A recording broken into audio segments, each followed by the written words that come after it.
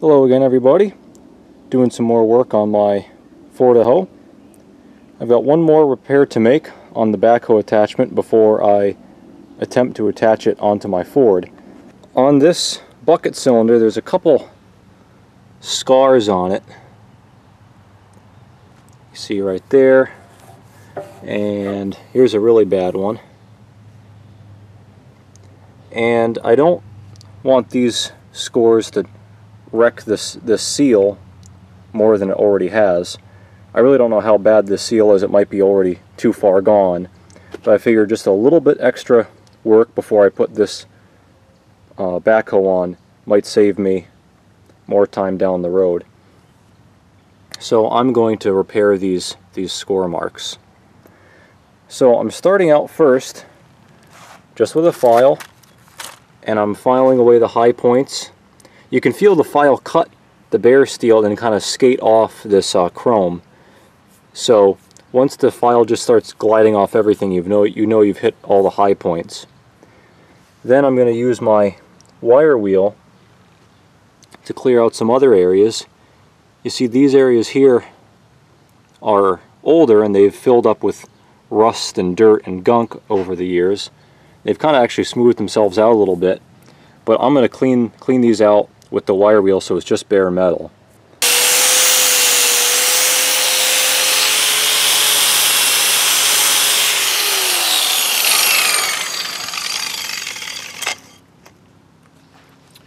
Okay, so I've just wire wheeled all these spots gently. You don't have to go after them too hard. You don't want to damage what good chrome you have. And the next thing I'm going to do is go after it with some sandpaper. This is some emery paper, 600 grit. A little bit of WD-40 helps.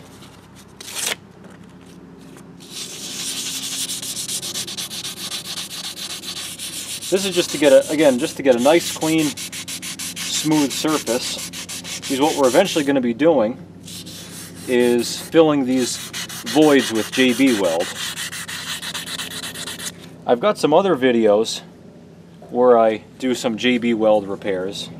I have JB Weld on the crankshaft journals and the rod journal on my 4.5 horsepower United, and I also have JB Weld in the cylinder of my 2 horsepower Stover to fill up a gouge that's in the cylinder.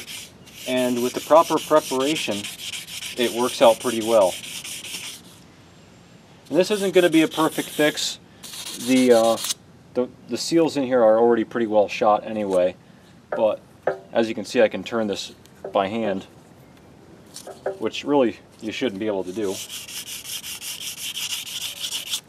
But like I said, I just want to spend a little bit extra time and hopefully get a little bit of extra time out of this cylinder before I have to replace it.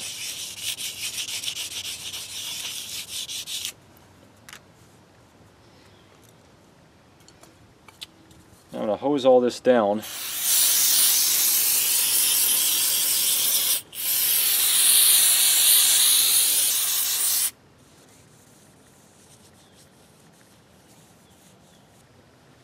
And then finally, I go to acetone and a clean rag.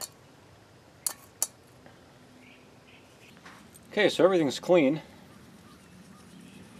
I got some JB Weld here. I'm going to mix it up really well.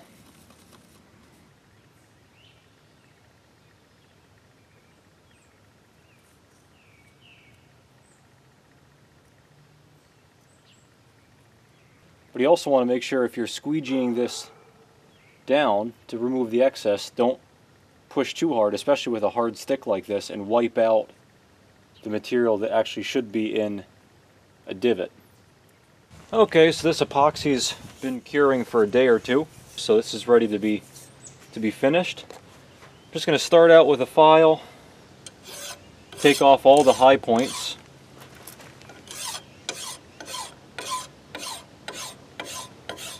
Just like so. And don't focus in one spot too much, just do one stroke and then angle the file a little bit, another stroke, and just go at it nice and easily and evenly. And don't be in a rush to take off too much at one time, because then you'll just make flat spots and you'll have to do it over again. So one more trick is, instead of filing across, once you get close to being done, like I am here, file this way, one stroke, and rotate it over, so you don't have a flat spot and then a flat spot. Just like so.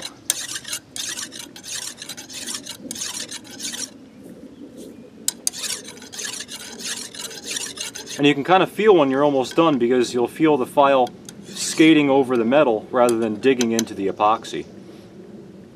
And then yet another trick, after a while your file is going to get loaded up with epoxy dust, and every shop should have one of these. This is a file card. It's like a wire brush, but it has very short bristles, and it does a great job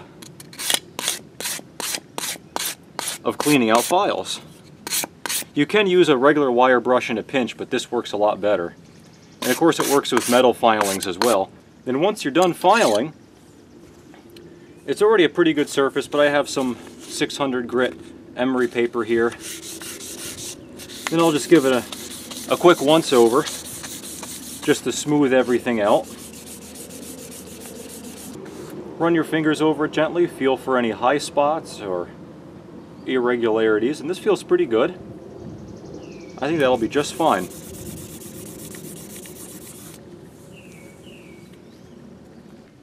Well, everybody, that's about all there is to it.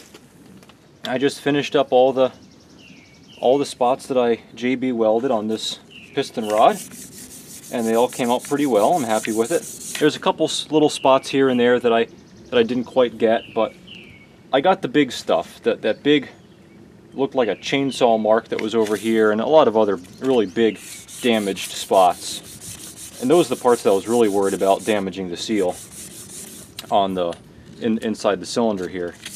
So I think this cylinder ought to last a little bit longer than it originally would have. So thanks for watching. I hope you enjoyed this. Hope you learned something. And make sure to stay tuned for the next episode. It'll be coming up soon enough. So hit the subscribe button if you haven't already. And as always, thanks for watching, and come back for more.